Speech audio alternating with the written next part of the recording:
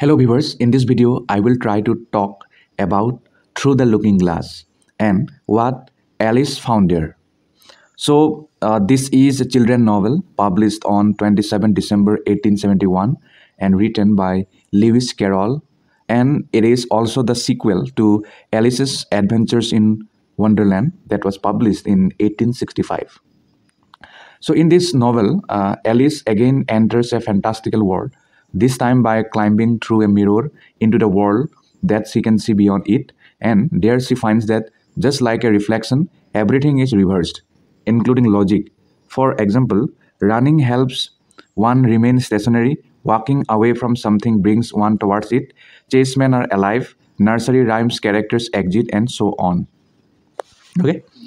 And before moving on to the summary, let's try to know about the author. Author is, I have already told you, Charles Ludwig Dodgson. That was his full name, and he is known with his pen name, Lewis Carroll, pen name, and he was an English author, poet, and mathematician. His most notable works are Alice's Adventures in Wonderland that was published in 1865 and its sequel Through the Looking Glass that was published in 1871. He was forced for his facility with wordplay, logic, and fantasy. His poems, Jabberwocky, that was published in 1871, and The Hunting of the Snark, that was published in 1876, they are classified in the genre of literary nonsense. Okay.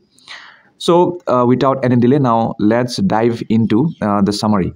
So, this will be just a brief summary. Please read the whole text line by line, then only things will be clear for you. So, the chapter 1 is titled as Looking Glass House. So in chapter 1, we get to know that Alice is playing with a white kitten whom she calls Snowdrop, and black kitten whom she calls Kitty. And when she ponders what the world is like on the other side of a mirror's reflection, then she was climbing up onto the fireplace mantel. Then she pokes at the wall-hung mirror behind the fireplace and discovers, to her surprise, that she is able to step through it to an alternative world. And in this reflected version of her own house, she finds a book with looking glass poetry called Jabberwocky, whose reverse printing she can read only by holding it up to the mirror.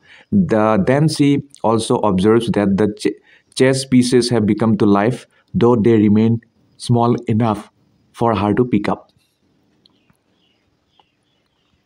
Then we get chapter 2. The title of the Chapter 2 is The Garden of Live Flowers. So upon leaving the house where it had been a cold, snowy night, Alice enters a sunny spring garden where the flowers can speak. They perceive Alice as being a flower that can move about. Elsewhere in the garden, Alice meets the Red Queen, who is now human-sized and who impresses Alice with her ability to run at breathtaking speeds. Then we get chapter 3. So chapter 3 is called Looking Glass Insects. So that now the Red Queen, which we get in our previous chapters, so the Red Queen now reveals to Alice that the entire countryside is laid out in squares.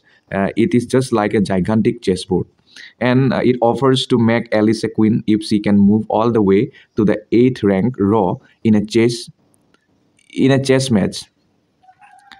Then Alice is placed in the 2nd rank as one of the White Queen's pawns and begins her journey across the chessboard by boarding a train that jumps over the 3rd row and directly into the 4th rank, thus acting on the rule that pawns can advance 2 spaces on their first move. Then she arrives in a forest where a depressed gnat teaches her about the looking glass insects, strange creatures, also part bug, part object, that is, for example, bread and butterfly, rocking horsefly, before flying away sadly. Moreover, Alice continues her journey, and along the way, she crosses the wood where things have no names. Then there she forgets all nouns, including her own name.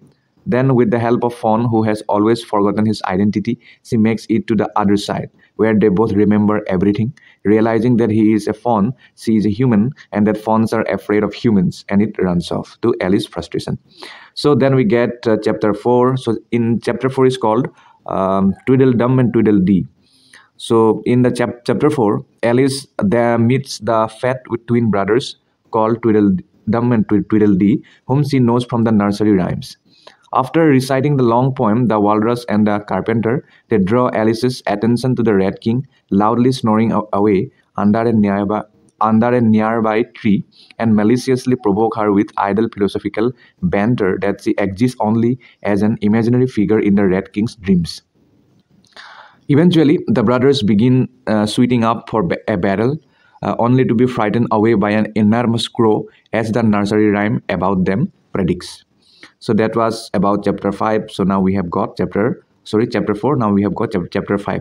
Chapter 5 is titled as Wool and Water. So now Alice next meets the White Queen, who is very absent-minded, but boasts of and demonstrates her ability to remember future events before they have happened. Now Alice and the White Queen, they advance into the chessboard's fifth rank by crossing over a brook together. But at the very moment of the crossing, the Queen transforms into a talking ship in a small shop. Then Alice soon finds herself struggling to handle the oars of a small robot, where the ship annoys her with seemingly nonsensical shouting about crabs and feeders. So that's it about chapter 5. Now we have got chapter 6. Chapter 6 is titled as Humpty Dumpty. Now after crossing yet another brook into the sick rank, Alice immediately encounters Humpty Dumpty, who besides celebrating his unbirthday, provides his own translation of the strange terms in Jabberwocky. In the process, he had introduced Alice to the concept of portmanteau words before his inevitable fail. Next is chapter 7. Chapter 7 is titled as The Lion and the Unicorn. So all the king's horses and all the king's men, they come to Humpty Dumpty's assistance and are accompanied by the White King along with the lion and the unicorn, who again proceed to act out a nursery rhyme by fighting with each other. And in this chapter, the March Hare and Hatter of the first book, they make a brief reappearance in the guise of Anglo-Saxon messengers called Haiga and Hata. So that was chapter 7. And now we get to let's try to know about chapter 8. Chapter 8 is titled as It's My Own Invention. So in chapter 8, we will get to know how upon leaving the lion and unicorn to their fight, Alice reaches the 7th rank by crossing another brook into the forested territory of the Red Knight, who is intent on capturing the White Pawn. Then Alice, until the White Knight comes to her rescue, escorting her through the forest towards the final brook crossing. The knight recites a long poem of his own composition called Haddock's Eyes and repeatedly falls off his horse. Chapter 9. Chapter 9 is titled as Queen Alice.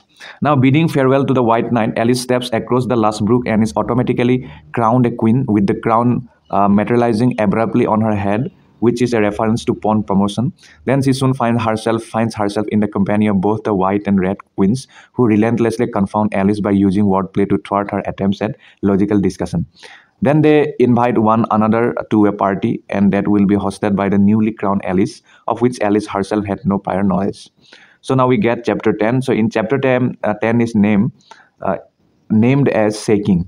Now Alice arrives and seats herself at her own party, which quickly turns into chaos.